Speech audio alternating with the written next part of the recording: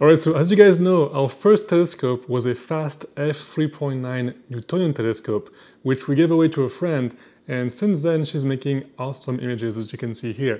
And you know, we've been using refractors since that day, and we're kind of waiting until, you know, a bit longer until we get back into the reflector game. So in the meantime, we've been trying to find an awesome, wide, compact telescope with also a fast speed. So here in this box, I think we finally found what we are looking for in the long term. So I'm going to be unboxing this really quick. It came in a nice box with, like, I think it was double layered, so very safe. And I cannot wait to open this. And the main aspect of this telescope is it is f5.6, but it, with a reducer, is going to be f3.9, which is awesome.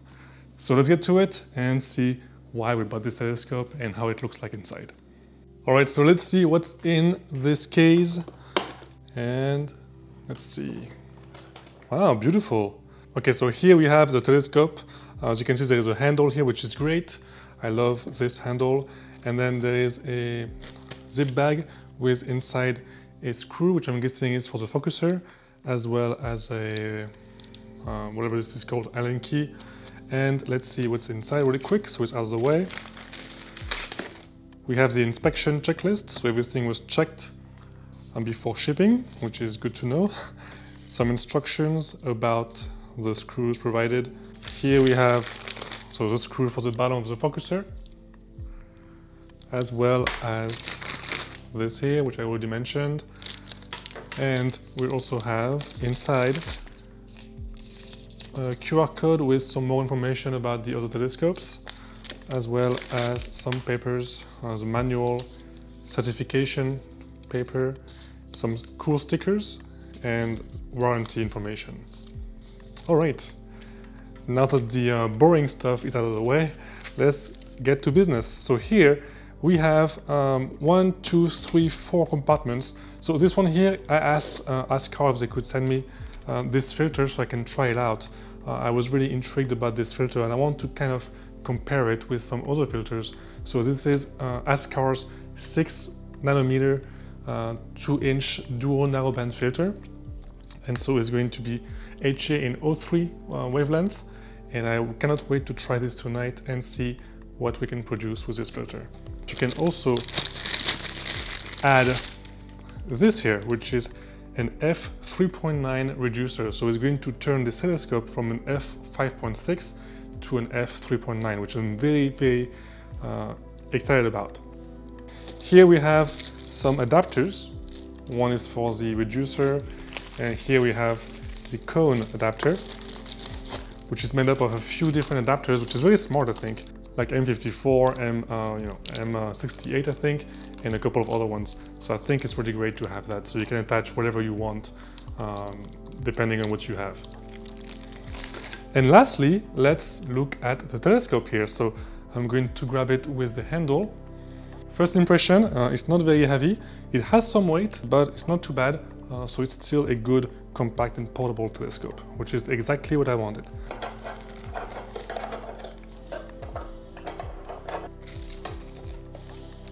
All right. All right, big on plastic bag. And here is what the telescope looks like without the rings attached. Really cool. And if we extend the tube, that's how it looks like. I like the color, white, red and black, pretty cool. All right, let's put the rings back on it. Just kidding. The first thing you have to do is, if you have the same telescope, is to remove this part here, which is for visual. As you can see here, there is a compression adapter where you put an eyepiece or whatever you want, but we don't need that. So for imaging, we have to remove this first. We have to make sure we attach the reducer, which will bring the telescope from f5.6 to f3.9, which is the most exciting part of this telescope, in my opinion. So I'm going to try to figure out how to attach this the best way possible, and then I'll get back to you. This is a conical extender for FRA500. It's actually a... Okay, so the way you attach this is you have to first attach this adapter ring which comes with it. And then you just simply stick the reducer in there.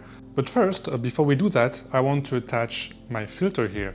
So for this, we can take the reducer apart, and then you can easily attach a filter in this top part over here. So let me show you guys really quick. I will grab the filter and try to place it in there. It's always difficult when you have not tiny hands, but while being careful not to touch it with your greasy, fatty fingers. Okay, now we have the filter attached in here, so I simply have to put it back on the reducer here, just like that. We just stick it inside like this, and then screw it in. And now you are ready to stick your camera on it.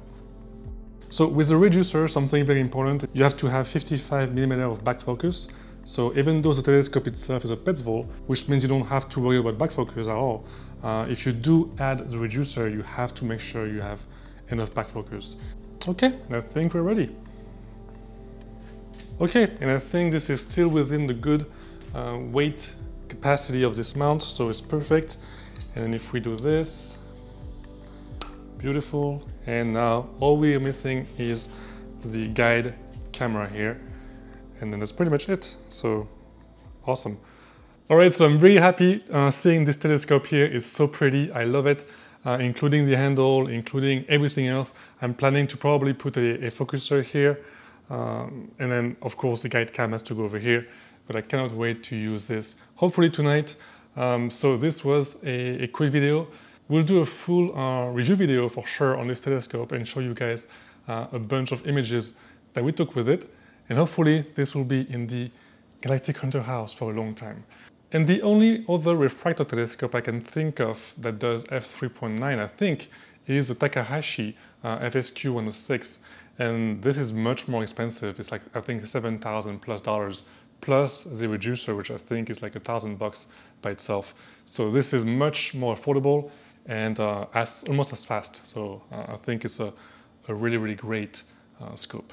So we'll see the first light with it very soon. We'll see you guys next time, and clear skies. And here comes the first light. 15 hours on the Pac-Man Nebula.